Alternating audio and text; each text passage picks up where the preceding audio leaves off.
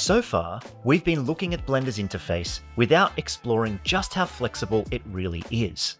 In this lesson, we'll take a look at the components and layouts of the Blender UI.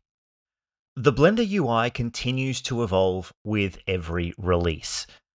Pen tablets, touchpads, and touch displays are becoming more common as interface peripherals.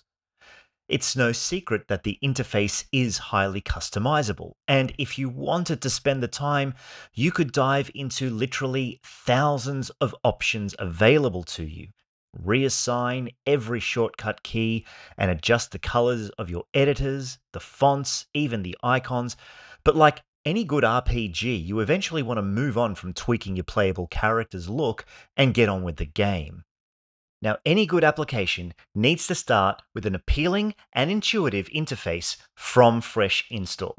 In the past, Blender was not known for this, and maybe I'm a bit biased, but I think it's actually become a pretty intuitive interface over the years when you get right down to it. When you first open Blender, the splash screen gives you a list of preset layouts to choose from for your new file. The one we've been working in so far is our general layout, but there's a preset for 2D animation, sculpting, VFX, and video editing.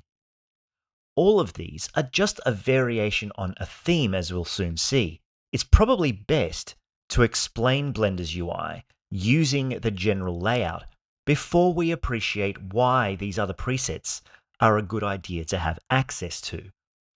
We've already seen a few things we can do in our interface, such as toggle overlays to display relevant information, show and hide, and even expand our toolbox. In our 3D viewport, there are some menus under View. We can tick to show or hide the toolbox, as well as this side panel or a tool shelf, and something called an asset shelf, which we'll look at more closely in later lessons. The hotkeys T and N will show or hide the toolbox and side panels respectively in your 3D viewport. You can also click and drag on the side of the toolbox or on this side panel to reveal more information. This white bar makes it easy to see the area that you're manipulating. Now, if the buttons or panels are too large or too small, you can hover your cursor over this area, hold down Control, then hold down your middle mouse button and drag your mouse up or down, and this will shrink or grow these elements. Adjusting the size of your editor panels is as simple as clicking and dragging between the panels. But if you need to focus on a single editor, hover your cursor over that window, then hit Control Spacebar. This will maximize the editor. Hit Control Spacebar again, and you'll be returned to your previous layout. If you're coming to Blender from something like 3ds Max, you might be accustomed to toggling in and out of quad view.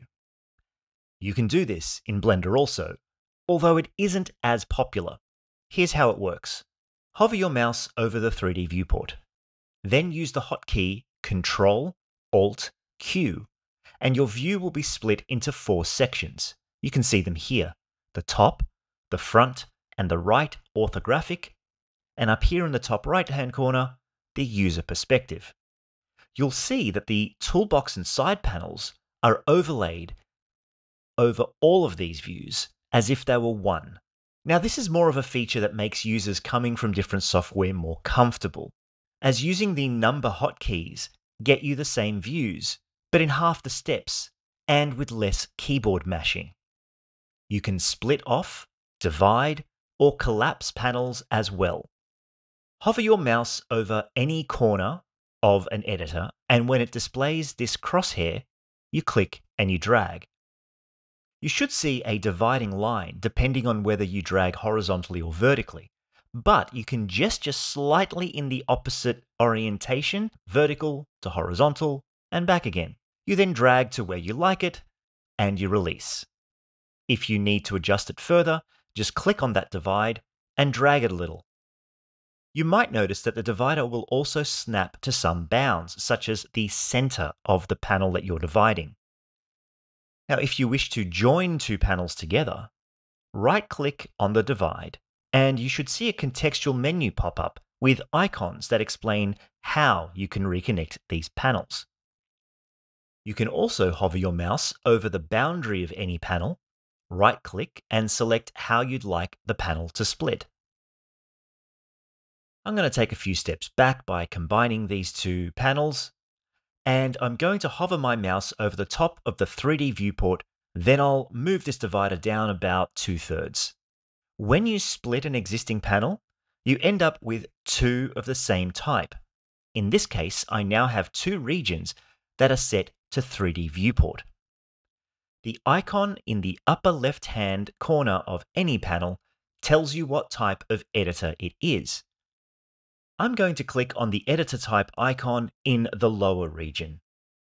This drop-down shows all the different kinds of editors that are available. I'm going to select Dope Sheet. This is the editor where you can set keyframes, view and adjust the timings of animations.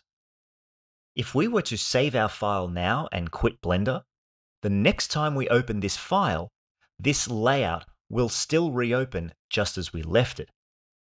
Let's talk about the side panel now for a moment. If it's not already visible, open up your side panel by either hitting N or click on this tiny little arrow here, or from the View menu. The side panel displays a few tabs. The first is labeled Item. This displays the transform properties of our active object. If we select our default cube and display our object properties in our properties editor over here, you'll see that these reflect those transform properties. If I move my cube about, the properties will adjust accordingly in both regions. Where this comes in handy is if we were working on the cube's material or modifiers for the cube, for example. We could keep those panels open and simply see its transform properties here in the side panel. The next tab down is Tool. This displays options for the active tool that we are using. I'll select the cube once again and toggle into edit mode, then choose Bevel. We can now see several options displayed here. Now, they are not dynamically adjustable like in our last action window. They are a more comprehensive version of what we see up here in the tool shelf. It's also why the tool shelf is often disabled by default. Depending on how you prefer to work, you may rather see these properties in the side panel and toggle them from view with the N key, or use the tool shelf because it takes up less screen real estate. The third tab down is View. Here are some options that we might not see anywhere else and are largely underrated. Let's begin with the View panel at the top. In order to better explain this, I'll select my camera object and hit numpad 0, and I'll swing into camera view. If we go down to our properties editor, you'll see the camera icon for the data panel. Some controls include focal length, clip start and end. If we unhide the viewport display, we'll see this option. It's a fancy French word pronounced passe-partout. This is the region outside of our camera bounds, which we can further grey out or make completely opaque.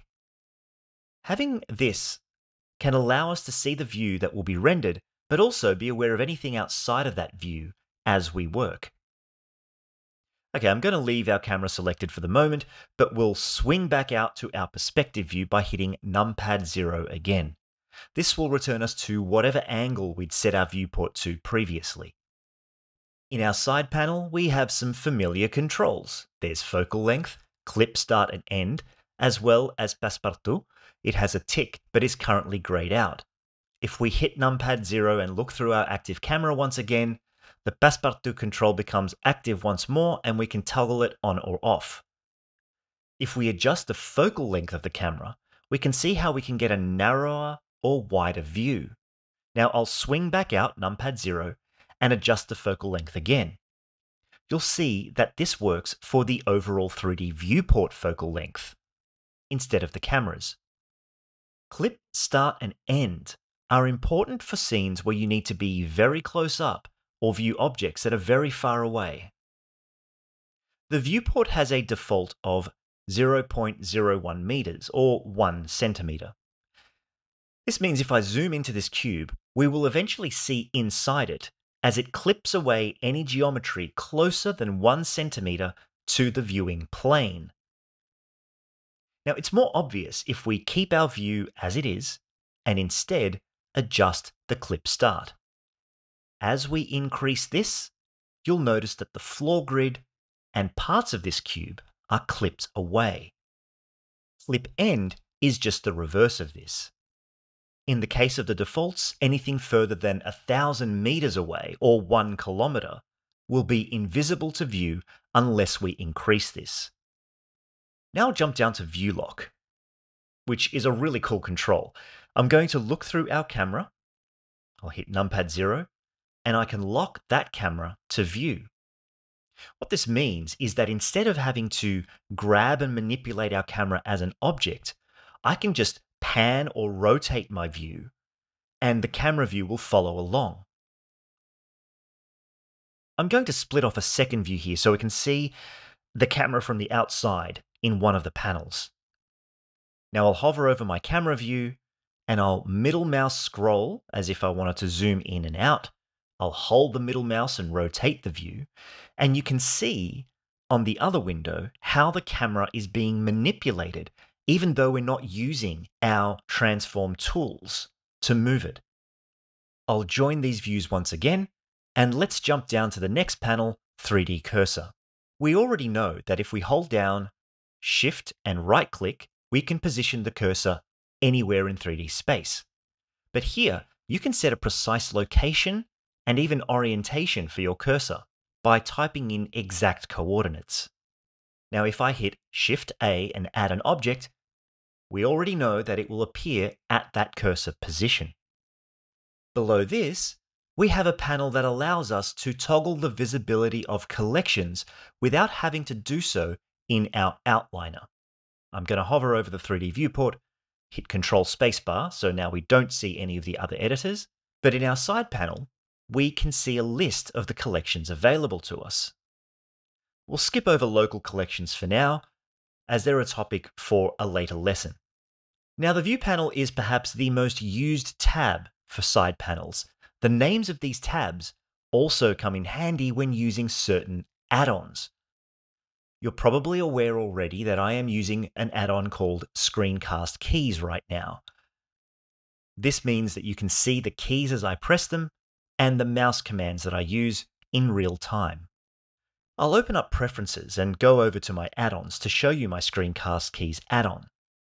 If I open up my settings for this add-on and scroll down to where it says UI, I can choose to show these options in the sidebar, and I can choose which editor they appear in. Obviously, the 3D view makes the most sense, and I can also type in a category. Right now, it says View because that's how I set it, but let's say I type something like Key Overlays. Now when I open up my side panel, I have a new tab with this title, and all of my Screencast Key settings are delegated to this. I'm going to go back and change the category to View again.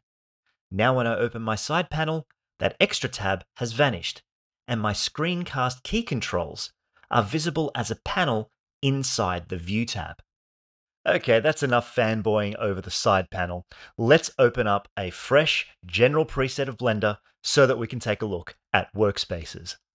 You may have noticed, just above the 3D viewport, this row of tabs with names like Modeling, Sculpting, and so on. Let's click on one of these now. I'm going to choose Sculpting, and look at what happens to our interface.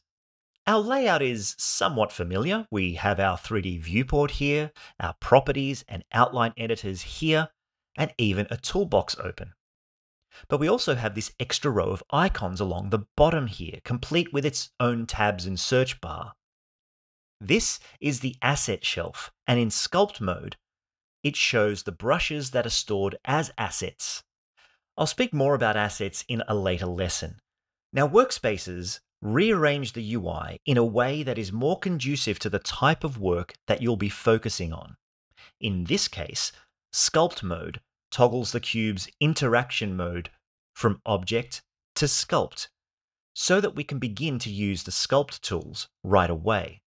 Let's take a look at a different layout that would be unfamiliar to us at this point. I'm going to click on Shading. Our Outliner and Properties Editor are familiar. The 3D viewport is over here, but somewhat different. There's an environment texture in our background. We have these two spheres here showing a grey diffuse texture and a shiny reflection. Below this, we have a shader editor with two nodes. There's a shader node and a material output. Then on the left, we have a file browser. And below that, we have an image editor. All of these editors are important to create shaders, as we can access external files from here, drag and drop them from outside of Blender as images to edit, or add them to our shader node tree. This material is already applied to the cube, and we're in material preview mode rather than solid shading, so that we can see our shader take effect in real time. Now, to begin with, these workspaces are pretty good, although you might find yourself tweaking them slightly as you go. Do you notice that at the right end of these tabs, there's this plus sign? Well, this means you can create your own custom layout as well. I'll go back to the default layout to begin with, then I'll duplicate the layout. We can rename it by double-clicking and typing a name there. We can adjust some windows, add some editors, change our overlays, and all of these options will remain in our custom layout, which is automatically saved. Now, to finish off this lesson, I'm going to take you right back to something I mentioned at the start when we first opened our general preset. I can do this by either showing our splash screen like this. I can click on the Blender icon, Show Splash Screen, or simply go to File, New, and choose from any of these layouts. I'm going to choose 2D animation.